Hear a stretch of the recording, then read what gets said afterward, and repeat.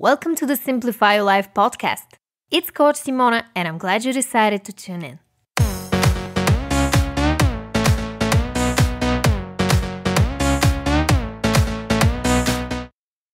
Hey everyone! In today's podcast episode, I'm going to share with you cognitive biases examples. And we'll specifically dive deeper into one of the most common cognitive distortions called self-serving bias. If you're new here, welcome. I'm Simona, certified life coach and author of the book 111 Ways to Simplify Your Life.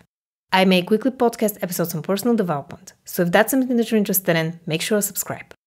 Now, before we dive into the self-serving bias and some helpful examples when it comes to this cognitive distortion, I want to remind you that this is the 5th episode of my series on cognitive biases, and there will be 10 more to come in the upcoming months, so stay tuned for that. If you haven't listened to the previous 4 episodes, I will leave links to them in the description box below. I've also made a special YouTube playlist so you can listen to all of the episodes on cognitive biases by visiting youtube.com/CoachSimona. Now, before we explore the self-serving bias in depth, let's clarify what a cognitive bias actually means. A cognitive bias is a systematic error in thinking that affects the decisions and judgments that we make. Another popular term that has the exact same meaning as cognitive biases is cognitive distortion. Now, as we mentioned, the cognitive bias we're going to explore in depth today is called self-serving bias. What does this cognitive distortion actually mean? The self-serving bias is all about attributing positive events to your own character, but attributing negative events to external factors. For example, you may say to yourself, I got a good grade because I studied hard, which means you attribute your success to your own character. Or in the opposite case, you may say to yourself, I got a bad grade because the teacher hated me. Meaning, you attribute your bad grade to external factors, such as the relationship you have with your teacher. Many people wonder why this cognitive bias happens in the first place.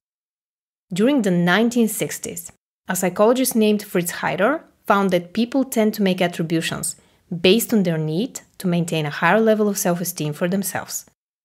So, how is this related to the self-serving bias? Well, when you attribute positive events to your own character and attribute negative events to external factors, you're essentially protecting your self-esteem and trying to escape taking responsibility for your mistakes and shortcomings. By the way, if you want to learn my step-by-step system on how to start taking responsibility, make sure to listen to episode 130 next. I will leave a link below. Now let's go back to the self-serving bias. Researchers have found that when a person is depressed or has low self-esteem, this kind of bias may be reversed.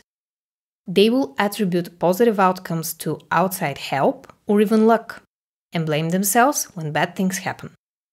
For example, a depressed individual may think that if their partner leaves, it's because they're unlovable. Or if they get a promotion, it's pure luck, not because of their hard work. As with any other cognitive bias, the self-serving bias can be tricky to recognize. So we need to be aware of its manifestations to be able to spot our error in thinking and choose a better, more objective way to look at the situation. The question is, do we all struggle with the self-serving bias, or is it something that happens to only a handful of us? The short answer is probably yes. While we can't confirm that that is the case for every single person on planet Earth, it's definitely something that is quite common for us humans. We all have cognitive distortions and blind spots. So although we may not struggle with the self-serving bias per se, we'll definitely have problems with other cognitive biases.